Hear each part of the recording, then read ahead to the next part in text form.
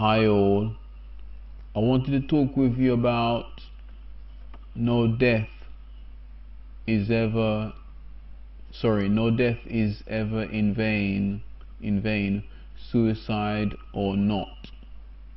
So basically, you know, whenever there's a situation where somebody dies, regardless however they die, there's always an outcry, whether it's the family themselves are doing the outcrying, or relatives or whoever's attached to them doing the outcry, or members of the public or government or the world, or certain stereotypes meaning a small group of people versus another group, if that makes sense, compared to the other group which is not complaining. A stereotype, there's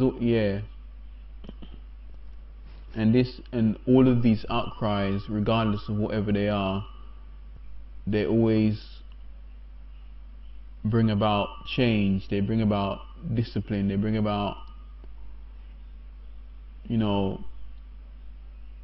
whether somebody's reluctant to do that thing or not. It challenges the human conscience, the human motives, the human spirit, the human capabilities. So yeah, so with let me just look up something. Motive. So yeah, I'm just gonna give you the word motive, what it means, what motive means, because I just want to be sure for myself as well. It means a reason for doing something. So a reason for doing something. So basically, whenever this happens, there's always good that comes out of it. There's as everybody knows, there's always valuable lessons that can be learnt from this. When somebody dies, sorry, it doesn't matter how they died, whether it's suicide or anything. It doesn't even matter the age. As long as they're birthed, that is a human being. As long as they're birthed, it doesn't matter what disability they have. It doesn't matter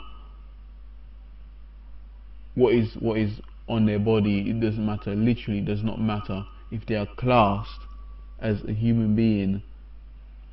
That single human being, whoever they were or whoever they are, they're regarded as precious.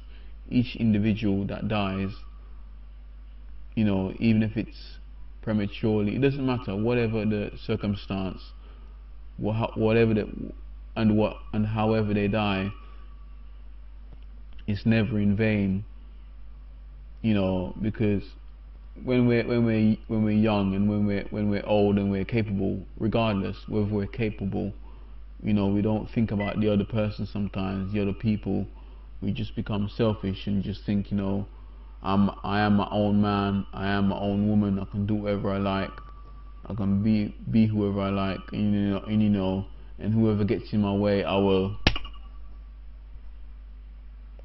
Basically, that's the attitude of some people, and some people just blatantly don't care. It's just, it's a case of, some people say, do or die, killed or be killed.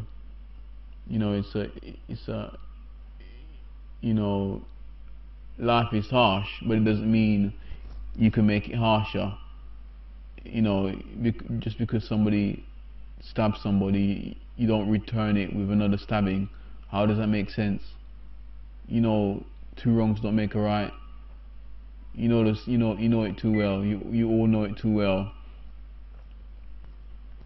So when somebody dies, because when a human being is born, one human being can make a big change to a government, society, to the world at large, to a nation, to a country, whether it's small or large, whether it's microscopic on a map, or the biggest thing on the map, or the biggest thing on the planet. If there's one human being in each of them, or each of them, well, I don't know what I mean by them, but if there's one human being in that country that can make one difference in poverty, that change from that human being can last forever if they made a positive impact on humanity. That when they make a positive impact on humanity, that change of impact on that on society and on individuals, that change once they passed away in the right way, once they passed away, it will always be remembered. It will be forever remembered. And if you're there with a sincere heart, not looking for ways of gratifying yourselves or ourselves, not looking for a way of being selfish whilst hurting other people's feelings, yeah. So yeah, what can I say? Don't misunderstand human beings when they become good, and even if they're bad and they become good, don't misunderstand them, even in that situation. And when human beings become bad, they're all the time hurting in here. That's where they're hurting most, when they're angry or upset, or when they become bad.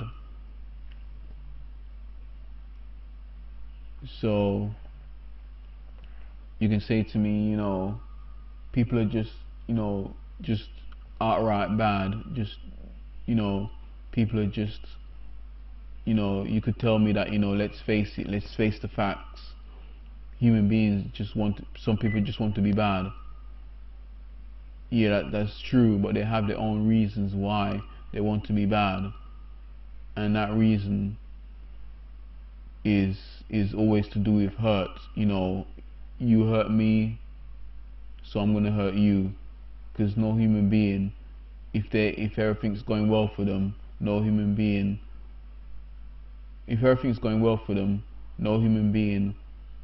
would want to harm another individual. If they're in power and they're not looking after people, if they're not looking after other people, and they're in power, and they're just looking after themselves, and they're just being selfish power. They're basically just worried about their future, and their own future, their own personal life. Who wouldn't be? We're all human beings. It's a case of just taking it to God. I know you don't like me saying that, some of you probably, but who else are you gonna take it to, instead of taking it to God and to Jesus? What other options have we got? You tell me, please. And search the world. You search the world and look for another help, another deity, another support system that you know that's guaranteed to not fail you. Look for another support.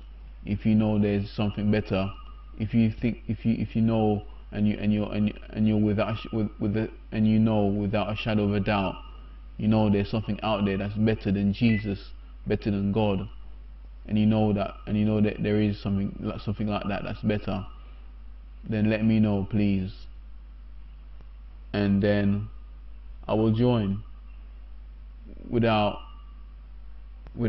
them as that person, that good person that you're telling me about. That if that person or that entity has never done wrong, never done evil, never done wrong, never done evil in their lifetime, or ever, if they have an age or number, never done wrong, never done anything in a lifetime, in their lifetime, or whatever kind of lifespan they have, never done wrong, and they're not hiding it secretly, then let me know and I'll join. Because yeah, what can I say? If you lose hope in life, where else can you go but Jesus, but God? But have a look, try and find out this other entity. Don't worry about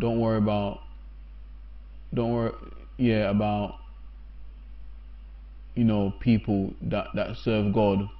Don't worry about the people. Worry about God and Jesus only.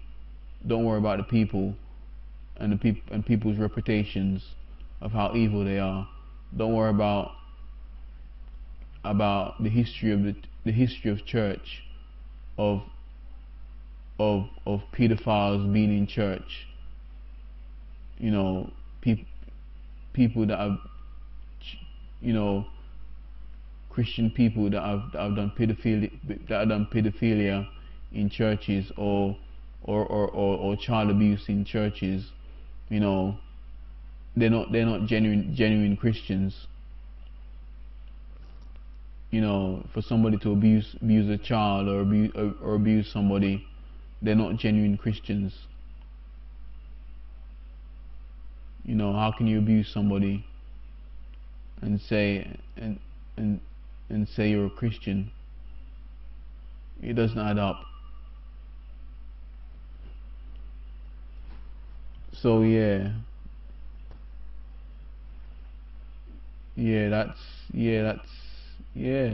what can I say? That's literally it. That's all I have to say. So God bless. Peace be with you.